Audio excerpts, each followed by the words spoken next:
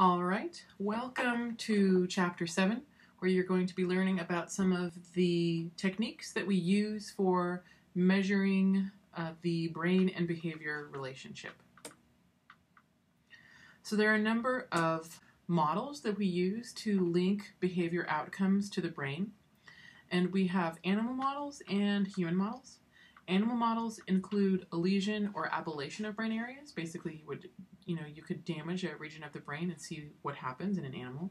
Knockout mice, this refers to actually removing a particular gene and seeing how removal of that gene affects behavior. This is not done willy-nilly. This would be in association with behavioral genetic research that indicates that the genes involved in serotonin or greater reproduction of serotonin or dysregulation of serotonin or any of the neurotransmitters, for example, might be involved in depression or a particular behavior. And then if you were to test this hypothesis by modifying a gene or removing a gene and seeing how it affects behavior in animals. This is not something that you can do in humans. So we have knockout mice, and we have behavioral testing. So this would be an example of behavioral test right here. And this is just one type. There's all sorts of behavioral tasks that animals can do. You can teach them to do things for rewards. They can have learning tasks. So there's a wide array. Another type of method is deep brain stimulation. So deep brain stimulation is when you would put an electrode into the brain and you would use that electrode to release a small electrical current that would then impact the activity of a group of cells, and you would see how that affects behavior. So this is done in humans. I'll actually talk about it a little bit here, and then you'll see the method shortly.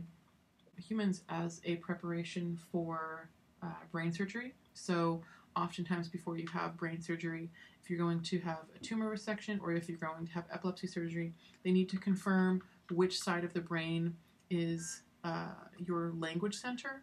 And for most individuals, it's on the left-hand side. So most individuals are right-handed, so their language center is on the left.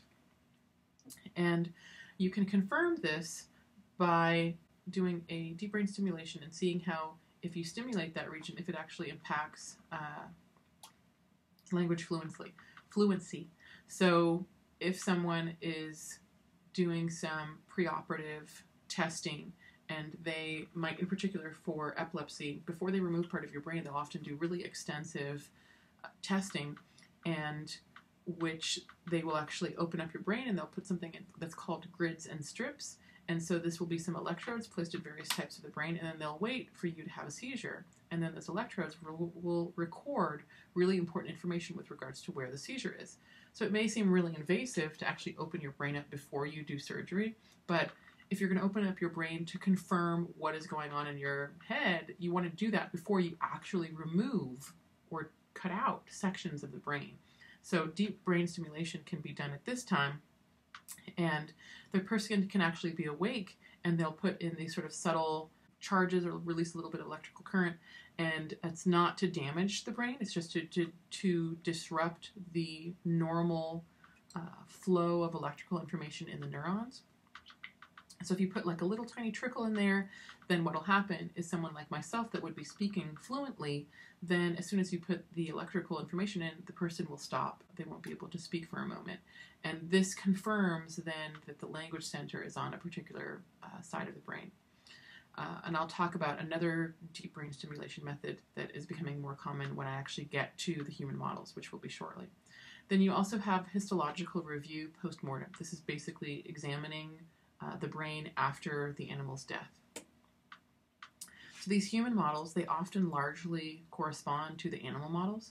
So of course we have disease or damage case studies, in which case we would be looking at how people with damage to their brain perform differently or how they have a particular disease, such as Parkinson's disease.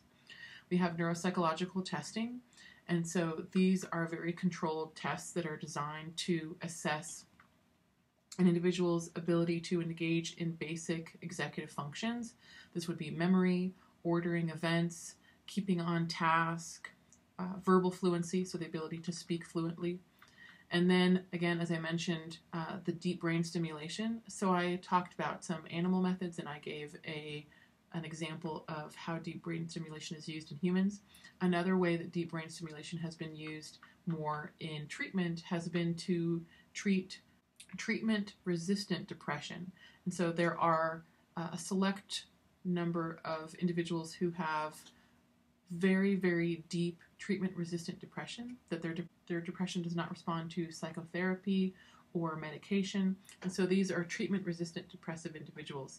And it's been interesting to see some research on deep brain stimulation, that there has been hypothesized that individuals with this type of depression, they have lower amounts of neural activity in a particular region of the prefrontal cortex. And so they've done some experiments with these individuals to see if stimulating this region to increase its activity actually can relieve the depression enough that the individuals respond to treatment.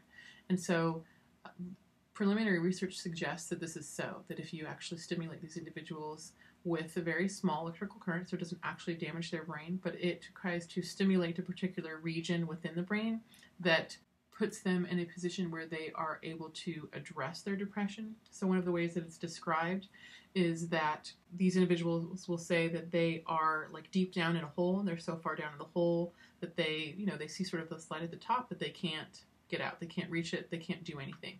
Whereas after this deep brain stimulation, then it was akin to basically being able to grab hold of sort of the edge of that hole, and so that they could then therefore use other treatments such as medication and psychotherapy to sort of lift themselves out of the hole more. And then you also have histological postmortem, which would again be looking at how the brain differs from other brains after death. So you can look at the brains of individuals with Parkinson's disease or Alzheimer's disease or following a stroke and see the physical damage that those diseases or conditions cause in comparison to normal brains. Here's an example of some histological postmortem. If you were to look then at a healthy brain and you were to take a section of the substantia nigra, you would show these cell bodies here. These are dopamine neurons, and you would see them in this cross section, and it would be thick. There would be many of them. In someone with a weakened substantia nigra that would have Parkinson's disease, you would see substantially fewer of these neurons, and so you could see the physical differences in the brain. This is an example of a neuropsychological test, and this is an order testing. So the examiner here would tap out a sequence of blocks, in which case they would see these numbers here, and they could say, okay, they would tap 1, 2, 3, 4, 5, 6, 7, 8, 9, and the participant who's sitting over here on this other side would just see them tapping. They wouldn't actually see any of the numbers, so they're only visible to the experimenter, and the subject over here would have to try to memorize the sequence in the order of tapping. And so this is an example of a neuropsychological test that would then assess an individual's ability to remember information and keep it in the correct order.